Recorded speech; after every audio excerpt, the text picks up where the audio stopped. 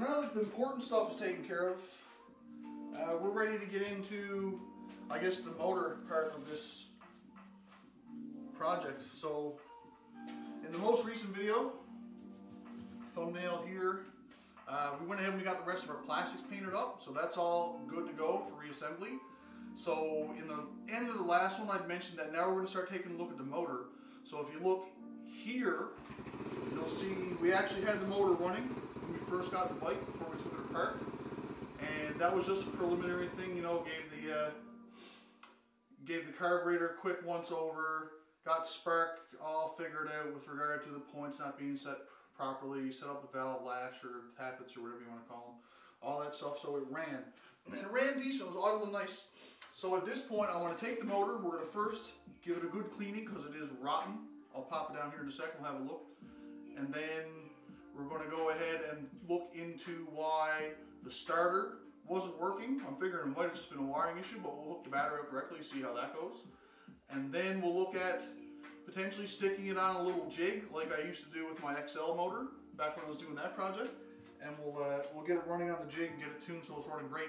Once that's done, we are going to be ready to start putting the bike back together once we order a couple new tires, some new brake pads, a couple cables, and then it's reassembly time. So I'm going to pull the motor down, we're going to have a quick look, and we'll get into cleaning it up.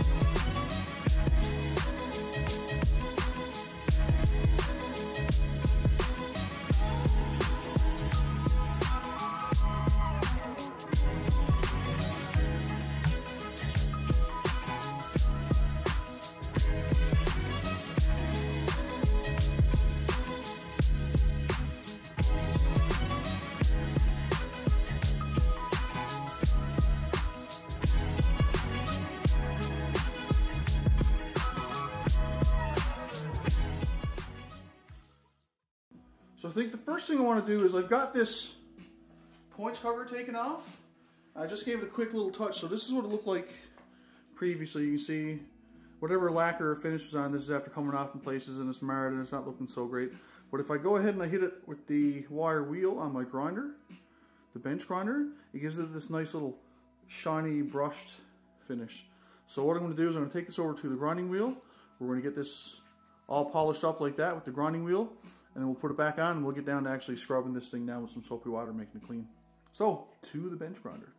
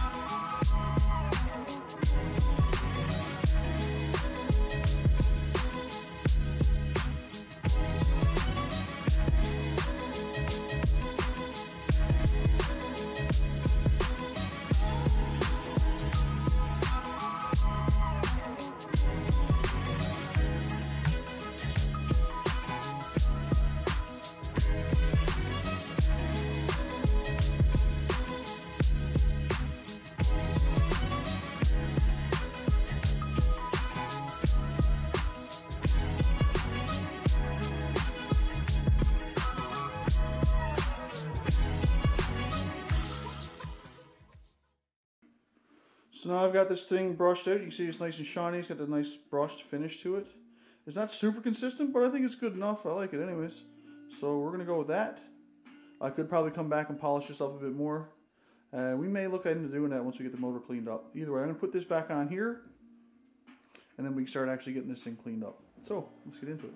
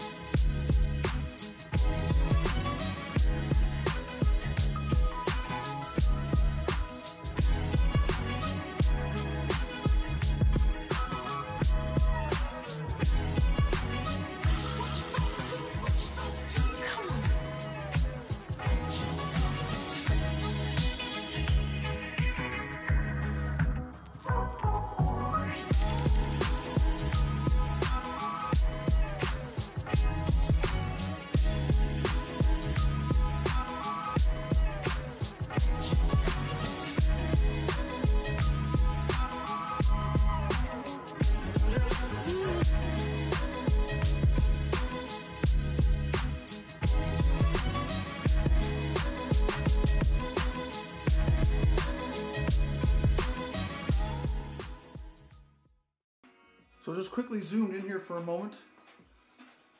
This is the state that the motor is in, and this is where we're getting to with a bit of that Zep Fast 505 cleaner.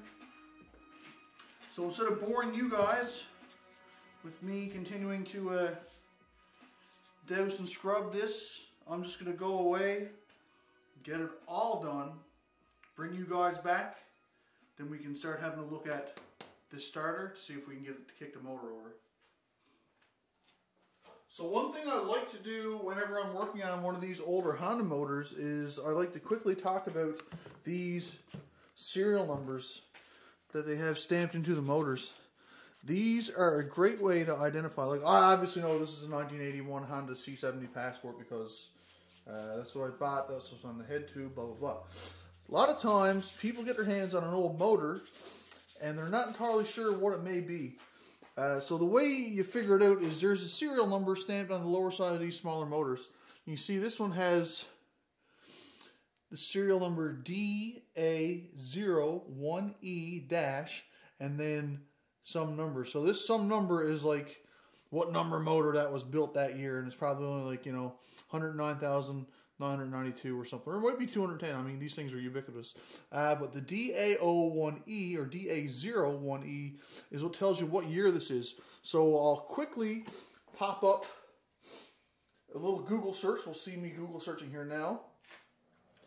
Here is hopefully some results where you can see where we have a listing that shows this motor is for a 1981 C70 Passport. You can see all the pertinent information as it relates to that motor there. So that's one really good way to figure out exactly what kind of motor you've got when you're dealing with these older Honda motors. Anyways, you can see things are starting to clean up a bit here. I'm going to continue doing what I'm doing, and I'll probably bring you guys back in an hour or so. See you then. So just quickly now, while I've got things precariously balanced here, I'm into the last bit of cleanup now on the bottom side of the motor. So I'm just going to give all this stuff a good soaking down with the Zep degreaser. Then we'll come back with our plastic brush. That one doesn't really do much. We got our brass bristle brush here. Come in and give this some good scrubbing. And then we'll just continue working through this process to get things all cleaned up. So, precariously balanced once again. I'm going to drop this on the floor if I'm not careful. This is really stupid. Yeah, so anyway, I'm going to continue doing this. Bring you guys back shortly. So at this point, I feel that I've arrived at a good place regarding how clean this little motor is. So I just spent like the last hour and a half. Degreaser, brake clean, brushes, etc., etc. So I got things pretty much cleaned up. It's not as bad as it was. It looks decent on camera, so that's all that really matters. So now the first thing I want to do with this starter is I actually want to get the solenoid and test it out. So you can see I got some antennas on my battery there ready for some testing. But I'm going to pop off the back cover, and then we can go ahead and test to make sure that our solenoid is going to go clickety clickety when we put 6-volt power to it. So I'm going to pop that off now, and we'll have a quick look.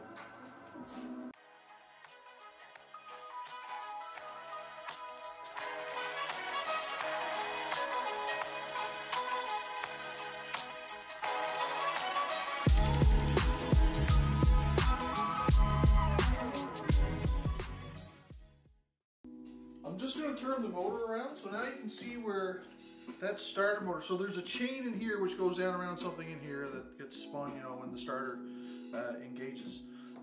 But if you spin this around, we can see one that I didn't really do a good job cleaning under here. So we'll give that a quick wipe.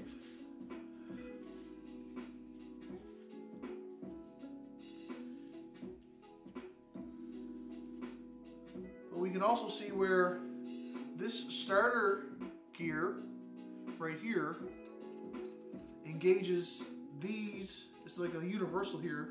The spin,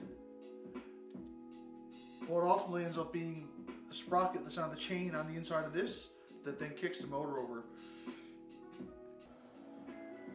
So one thing I'm noticing right away, I'm not sure if you'll hear this or not, but that sounds really crunchy. I'm not a big fan of how that sounds.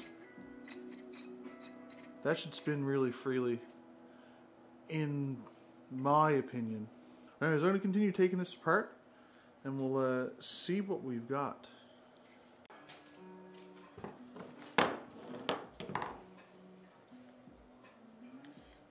So I just went ahead and pulled this stuff off. I got that all laid aside over here. I'm going to pop this cap off just to see what kind of shape the brushes and stuff are in.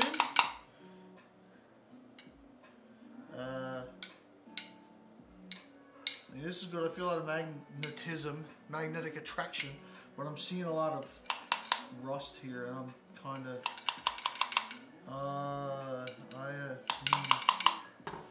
let's see.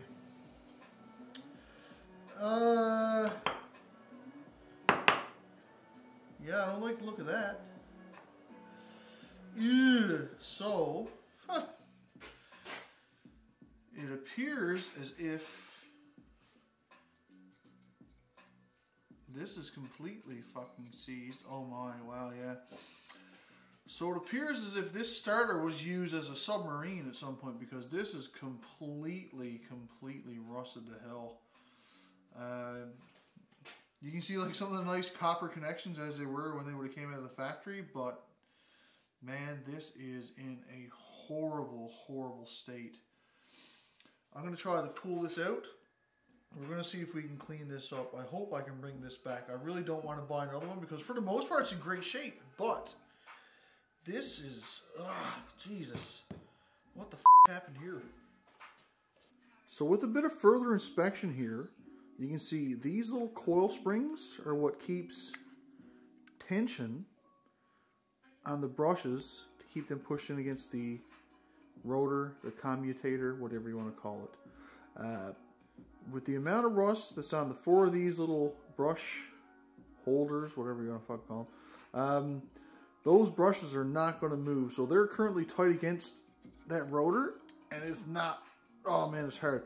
So I'm going to pull each of these little springs off. I'm going to try to get the brushes out of the little housings that they're in. Try to get some of this cleaned up and see if we can get this to spin freely. If we can get that to mechanically spin freely, then hopefully when we put some electricity to it, it'll actually spin it as we'd expect. So I'm going to go ahead. We're going to do some fast forward. I'm going to try to see if we can get some of these springs off, get those brushes out, get the brush housings cleaned up, and see if we can make this thing work.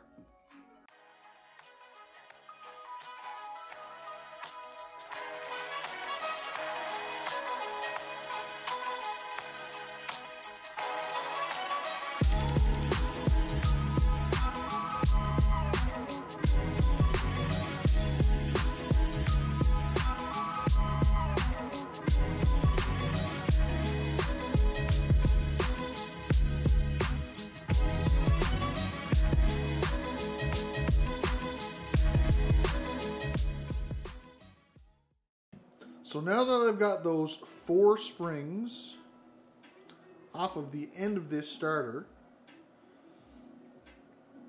we have a quick look here. We see, okay, so 2 are good. The little lobe here, the little extendy part, is what pushes against, so those will push this way, against the brushes and keep them pressed in against the commutator on that starter motor. 2 of these are completely rusted off, so that little spring end that you'd expect to be here and here are just totally gone. So I believe there's enough spring left on these that I could probably bend them out a bit and make this piece up off of what's sticking off here. I mean, it's only another couple millimeters. I don't think the decrease in spring tension is going to make a giant difference regarding pushing those brushes in, but our question now is, am I going to be able to clean this up enough so that these brushes actually move again? Because like the 4 of these are just seized solid. So I'm going to back the camera off. I'm going to get this set up. I'm going to spray that with some stuff, all that good stuff, to see if we can get those brushes freed up. Because I'd really like to be able to fix this. I haven't even looked at what the cost of one of these. I mean, maybe I could buy one of these from China for 20 bucks. I have no idea. But before we even look to do that, I like to put in the time to see if we can actually make this one work, because that would be a win that I think I would enjoy getting to. So let's see if we can get those brushes freed up.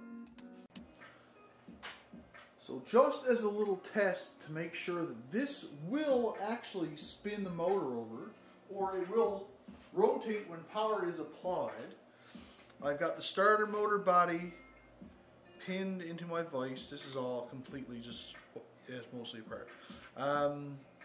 If I apply positive here, I should be able to apply negative to one of these bare windings and the thing should spin. So like, keep this in mind. Right now, all of these brushes are completely seized solid. These are rusted to hell, just completely seized up. But we should still get rotation. So if I touch this against there, there you go, you can see it spun. So we know this will work, but I have to get these brushes freed up in these housings, so that way we can then make up 2 more springs, or fix 2 springs, get the other 2 springs back in place to keep tension, such that those brushes stay against the commutator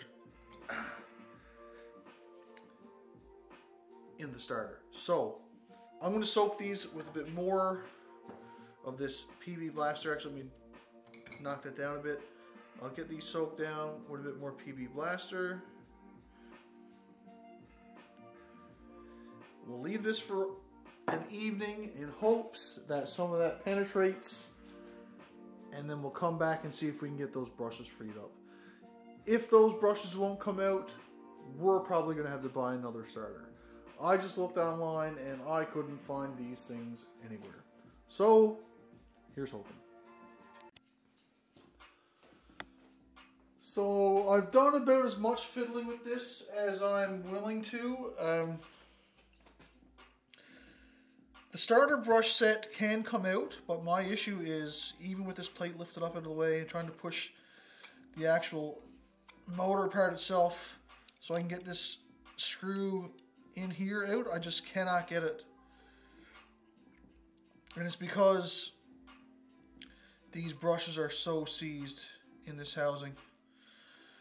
So I found a starter brush kit online, I hope, from dratv.com. Here it is on the screen, maybe now. So that's something I'm going to have to go ahead and order. It's probably going to be, well, it's like 38 bucks American. By the time I get that to Canada, shipped and everything's going to be 100 bucks. But that is the price you pay for vintage Honda restoration parts. So I'm going to stick this back together just for the time being.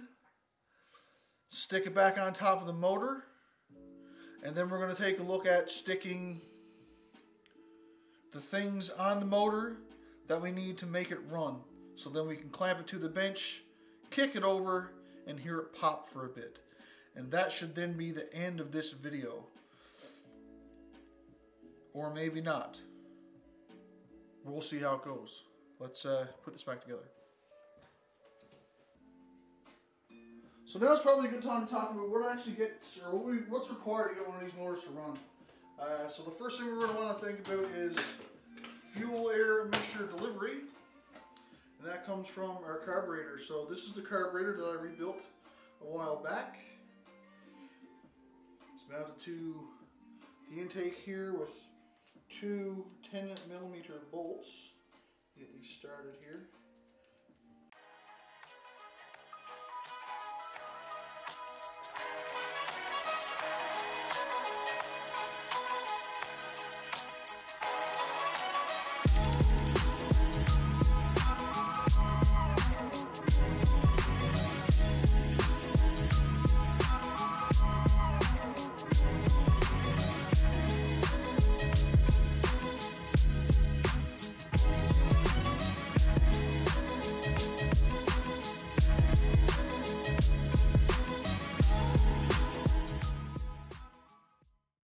So here's the situation we've got going currently with the electrical. We hooked up our kill switch I then went ahead and hooked up our ignition. I just hooked up the battery just because I want to have that in place as well, in case there's any voltage regulation stuff going on here. Go through the battery, and then what I did with the coil was I just took a piece of copper wire. I got that bolted to the coil housing, and on the other side I just bolted it to one of the steel bolts up here. And that way we've got a solid ground from the coil. So now if I pull you guys just ever so slightly back here, turn my light the other direction so we get a bit of less light condition. Great word for it. Now the key on and the kill switch in the run position. If I hold my spark plug that is connected to the coil to this, say, screw right here, if I zoom you in a bit more, we should see spark on that. This is going to be hard to hold still because I don't have this motor bolted on anything right now. There we go.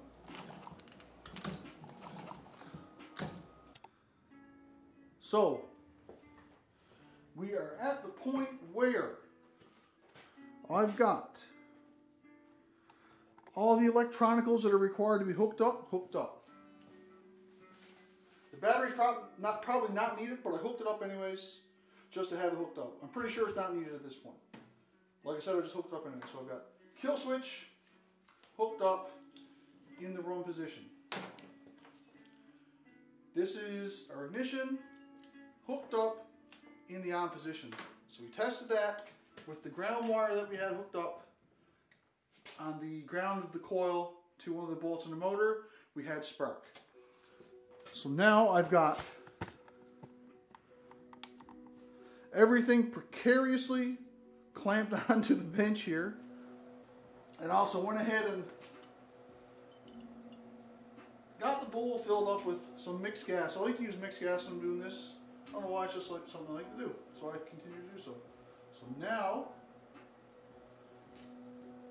if I give this a quick shot of some quick start down the old throat here,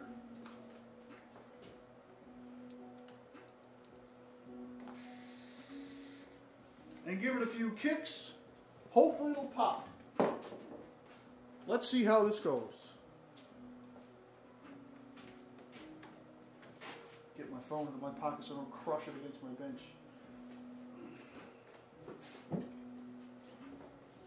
Tally ho!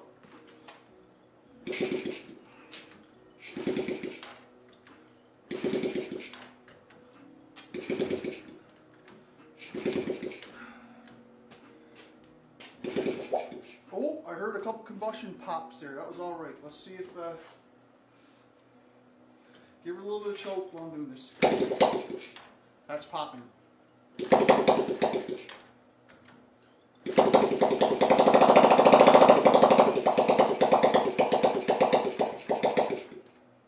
Okay, so our idle is a little low.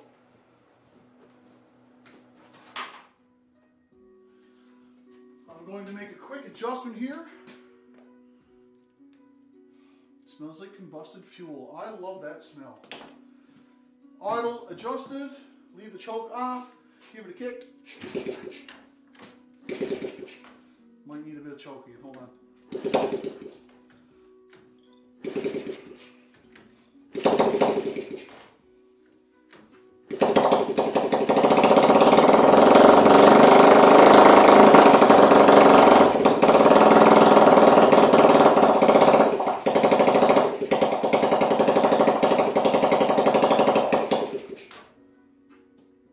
There you have it.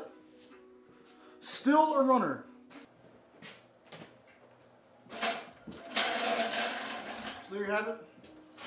The old 70cc C70 motors kicking once again. So like I said, now I'm going to go in the house, get the stuff ordered that I need to rebuild the starter. And then in the next one, we'll be putting the bike back together, or starting to anyways.